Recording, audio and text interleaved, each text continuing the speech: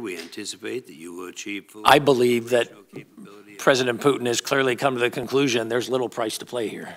Bingo. And that therefore I can continue this activity. Yes. Everything, both as a director of NSA and what I see in the Cyber Command side, leads me to believe that if we don't change the dynamic here, this is going to continue. And 2016 won't be viewed as something isolated. This is something will be sustained over time. So I think the challenge for all of us is, so what are the tools available to us? And as the strategy says, diplomatic, economic, some cyber things, there are tools available to us. And again, I think in fairness, you can't say nothing's been done, but my point would be it hasn't been enough. It hasn't been enough. Clearly what we've done hasn't been enough. As I understand, you said that President Trump has never ordered Cybercom to take any action to defend or thwart Russian attempts to meddle in the elections this fall. Is that correct?